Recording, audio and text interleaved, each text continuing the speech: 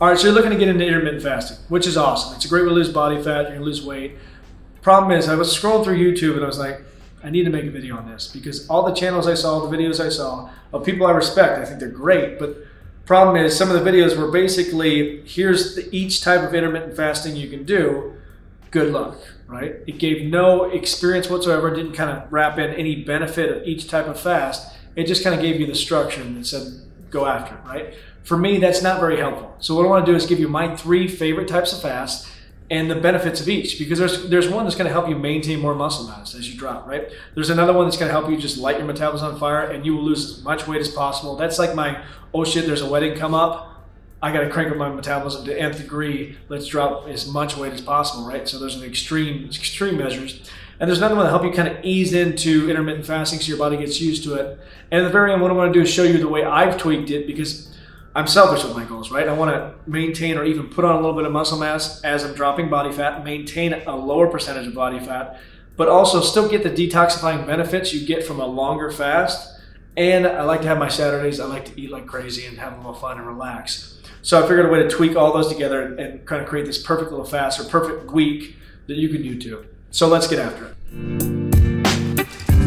All right, so the first one we're going to talk about is 16-8. Now this is great for the general population.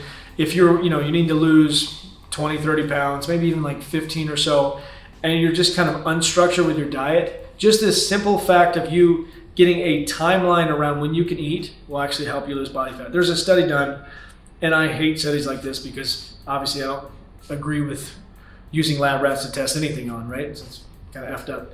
But there's a study on this that does give you a little insight of how well this works. They had these rats where they tested that they fed them the same amount of calories, but they split it up to where one group was the control group where they just ate the same amount of calories over a 24-hour period. The other one had a 16-8 split where they only ate those calories over the 8 hours, and those ones maintained a lower percent body fat. The other ones actually got clinically obese and probably died. Horrible study, right? But it just shows you that cramming those calories into a specific window can really have a big benefit. And you might think, and this is what I thought too at first, 16 hours is probably not enough to really make a big benefit, because some people wake up, they don't eat breakfast anyways, and that's kind of their normal routine. But when you do it in a very methodical, well thought out way, and you're not starting or breaking your fast with like a coffee with creamer and things like that, you're going to see a huge benefit to it. All right, so the next one is a 20-hour fast with a 4-hour window. And the reason I love this one is because you can still maintain your muscle mass or even put on a little muscle mass if you break your fast correctly.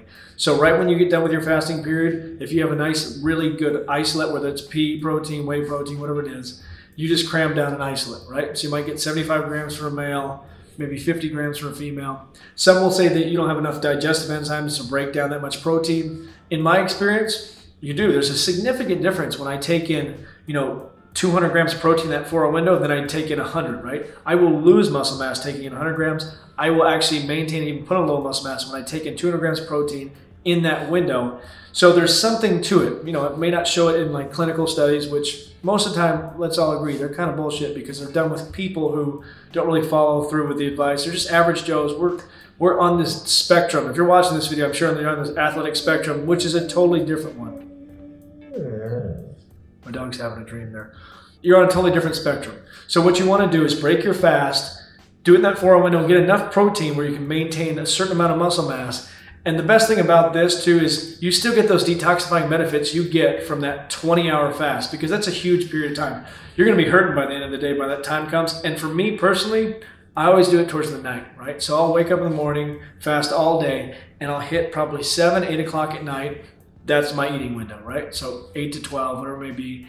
For me, that's the best time, because if I try to fast during that period where I'm about to go to bed, I will be wired. I'm sure you've done this. If you ever try to fast in your life, either a juice fast or anything like that, you'll notice that as that fast progresses throughout the day, you almost get way more energy than you probably should, right? You kind of get this, you're wired beyond belief because you're running off of something that, you're running off fumes, basically, it feels like, but you actually feel pretty good. All right, the last one is the 1 meal fast. Now this one is crazy, it is extreme. I don't recommend this for everybody, but if you are in a pinch, right? I'm not prescribing this is just my experience with clients and doing this myself. If you need to drop a ton of weight, you do this 22-hour fast basically, or even 23, you have an hour of eating. Basically you have one giant meal, make it high in protein, high in carbs, high in good quality fats, and make a giant meal out of it, and that's your meal for the day, right? You're still not going to hit those protein numbers, so I don't recommend this for anybody who's a bodybuilder or wants to put on, any muscle at all. It's just not enough for that. You might be able to maintain a little bit as you drop, but you're going to drop a little bit of body or a little bit of muscle mass as you go. So be careful with this one. This is for those extreme situations where you got a wedding coming up and you got to cram into a dress, or you're a guy and you just need to drop as much weight as possible. You got a reunion coming up, whatever it may be, whatever event in life you have that you just want to drop as much weight as possible. You want to make an impression. This is the one for you. Finally, the version of fasting that I do.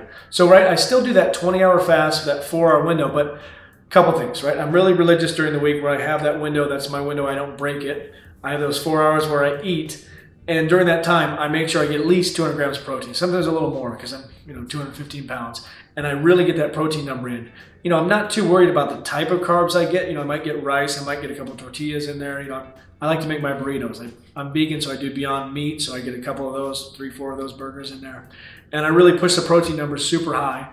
It's still fairly clean. But there's a ton of protein in it, and that's what really matters. Now, Saturday, because you'll notice if you do this for 6 days straight, your body fat will drop a ton. And you'll actually look, if you're lower body fat, you'll look a little depleted, right? It's almost like you've ever dieted for a competition, or you've seen somebody who has.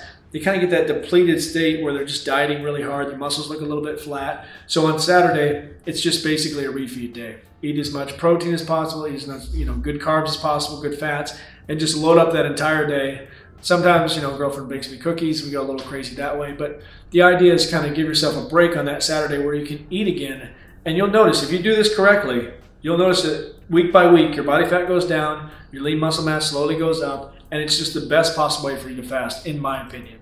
So I hope that helps you. I hope you jump on this, try one of these fasts out for yourself, because to be honest with you, they work really great. I just got frustrated going through the videos online and seeing that not a lot of them had any experience or benefits behind them. I wanted to give that to people who, never done this before and they're kind of green and they're looking around for help. Hopefully this helps you. So have an incredible day. Get after it. Talk to you soon.